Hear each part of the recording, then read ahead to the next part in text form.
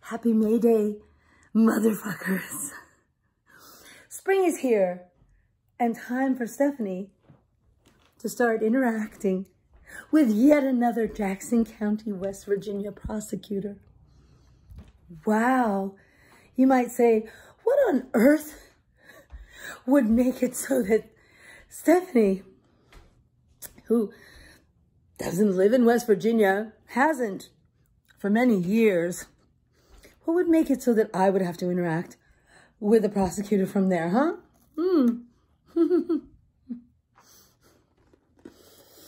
Well, if any of y'all have been paying attention, which I know you weren't, because, ew, it's icky. No, Steph, that's your personal life. We want to know about your dad. That's not personal. Okay, whatever. So it wasn't personal when I went through his shit and found a bunch of his personal shit mixed with his business shit and recognized that it was, both. Yeah, it was his job my whole life. So it was always kind of both. His grandchildren, though, you're not interested in them. That's personal. We wouldn't want to invade your personal life. Really? We wouldn't want to invade my personal life, huh? Then give me back my children, America. Well, at any rate, I reject your victim blame. I reject your pity. Your useless fucking cluck cluck. Does anyone offer me any help? No. No. Because family lawyers, why would a family lawyer help me? Why would a family lawyer help me show collusion within the system, huh? Isn't that how they make their monies? Oh, and that's where they get their farmed children too. I see you. I see you. You infertile cunt. Yes, you. The one who's helping all of us less fortunate women who have beautiful, healthy babies because we have a soul. That's not to imply that a woman who doesn't have beautiful, healthy babies does not, by that definition, have a soul. That's not what I mean. What I mean is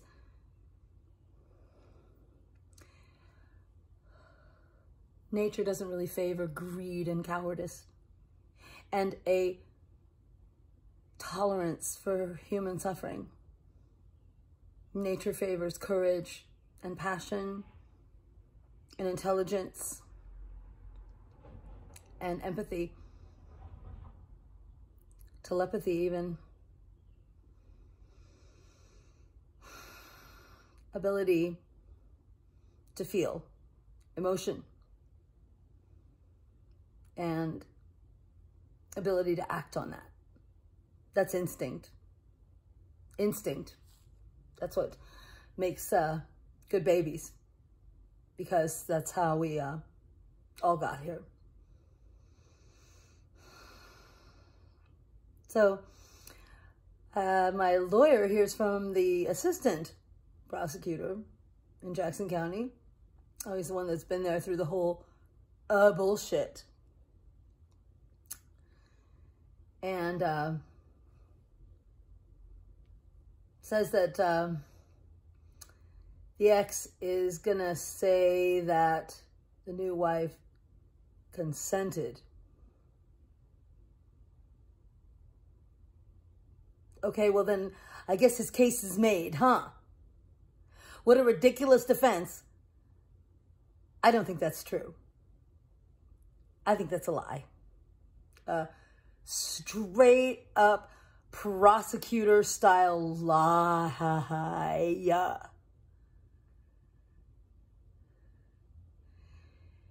And if it ain't a lie, that is incompetence on a grand scale. Let me help y'all. Consent 101, okay? When you withdraw your consent or fail to give it, it doesn't matter what you consented to before. How about this? How about you work for a fast food chain? I don't know, let's say Wendy's or some shit. Wendy's paid you barely. Wendy's paid you per hour that you work, so you consent to work. Well, let's say that Wendy's, when you get there one day, says, we're not going to pay you today. And you say, okay, well, I'm not going to work today. Now imagine that they took you to court, Wendy's. Or even better, you took them to court. And their defense was, she agreed to work for us.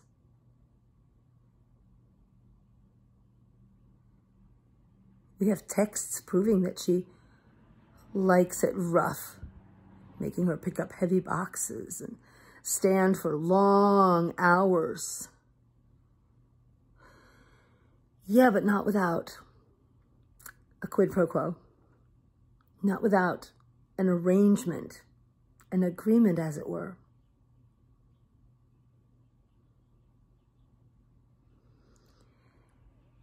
What did she ever consent to? Irrelevant.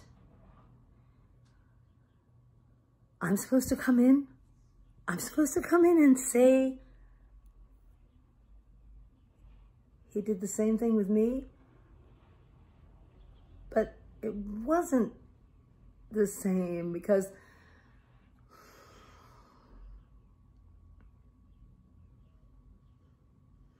when he claimed that he had consent for certain things, I said so because he did have consent for certain things.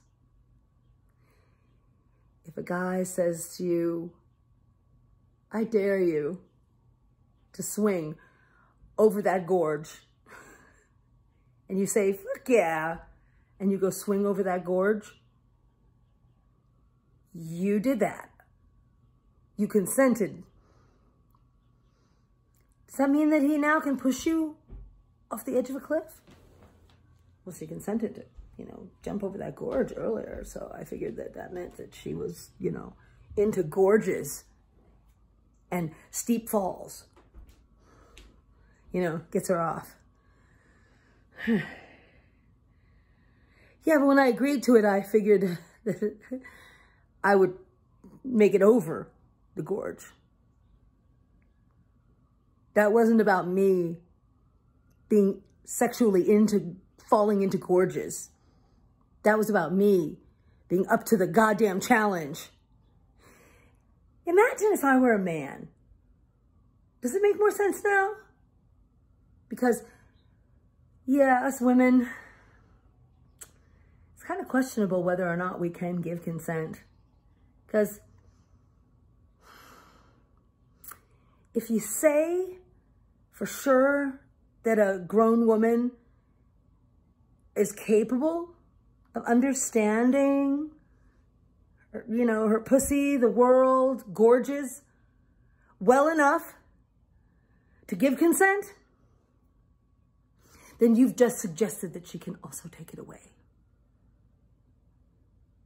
And what would the world look like? What would it look like, a world where a woman could take her consent away? Very little like it does now.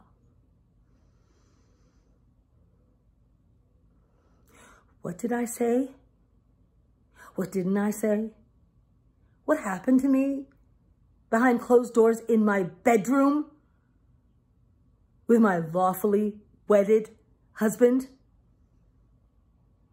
None of your fucking business. And also, it's irrelevant. It's irrelevant. I didn't press any charges. Therefore, there were none to recant. I never made any statements. Therefore, there were never any to withdraw. I had a conversation with some bitch at a shelter, not even someone who worked there, no. And, yeah, she was telling me all about how her friendship with the then prosecutor, Jim McHugh, close family friend, was going to get her some sort of advantage against the husband. That was prosecutor number 1, ladies and gentlemen. And then there was 2, and then there was 3, and then there was 4, and now 5, and now 6. Wow, almost as many prosecutors as directors of CPS. Shame. Shame, shame, shame. Well, again, I reject your shame put on me. I reject your victim blame. You know who's responsible when a man lays hands on his woman? A man. And if a woman lays hands on a child, she's responsible for that. She shoots a guy in the head. Well, you know what? She's the one that did that.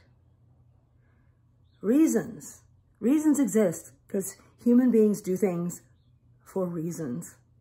But boys just do shit to be boys. And girls can't tell the difference, right? Suck my left tit. Fuck all y'all.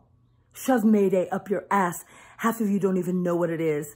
Look up Haymarket, dumb motherfuckers, and boycott Amazon. Because if money rules, then the Lord High Emperor of Evil is Jeff Bezos. Who the hell gives a shit about Joe Biden or Donald Trump? Yeah. And thanks for all the help. Thanks for all the help. You're welcome, America, again. My heart is warmed by the outpouring of pity. And yeah, thanks for staying out of my personal life. Too bad you couldn't stay out of my personal life back in 2012 when you were judging my sex life well enough to take my infant children off my breast, literally. So, we'll see. We'll see. This time, I'll have cash when I disappear. New York Times was looking for me for 4 months. Yeah. You're a bunch of morons, America. I hate you. Oh, no, not special. I mean, I love you. But, you know, lose the husband, i.e. government, okay? And we'll talk, because I totally can't deal with that Nazi, okay? So, you won't be invited to my parties, America, because I don't have fucking Trump votes in my house. Peace.